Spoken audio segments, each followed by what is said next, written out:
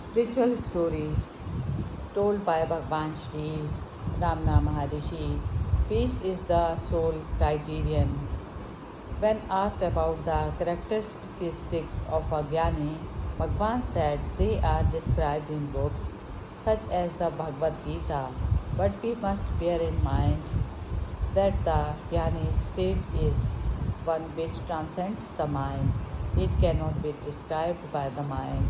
Only silence can correctly describe this state and its characteristics. Silence is more effective than speech.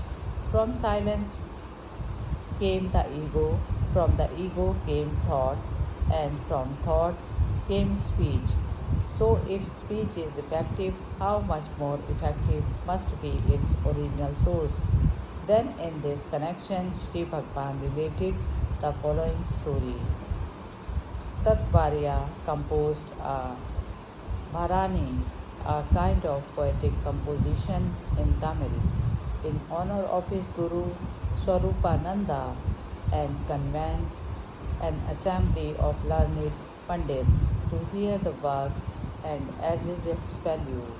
The Pandits raised the objection that a Bharani was only composed in order of great heroes capable of killing 1,000 elephants, and that it was not in order to compose such a work in honor of an ascetic.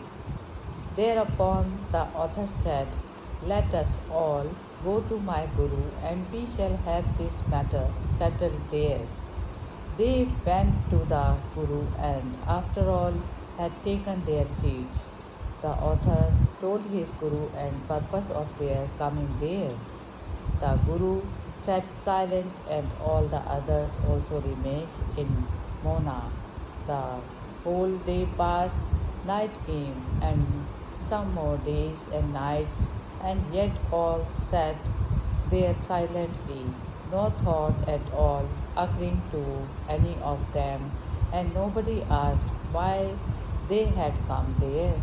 After 3 or 4 days like this, the Guru moved his mind a bit, and thereupon the assembly regained their thought activity. They then declared conquering 1,000 elephants is nothing compared to the Guru's power to conquer the rooting elephants of all our egos put together. So certainly he deserves the Bharani in his honor. Hari Om Tat Sat.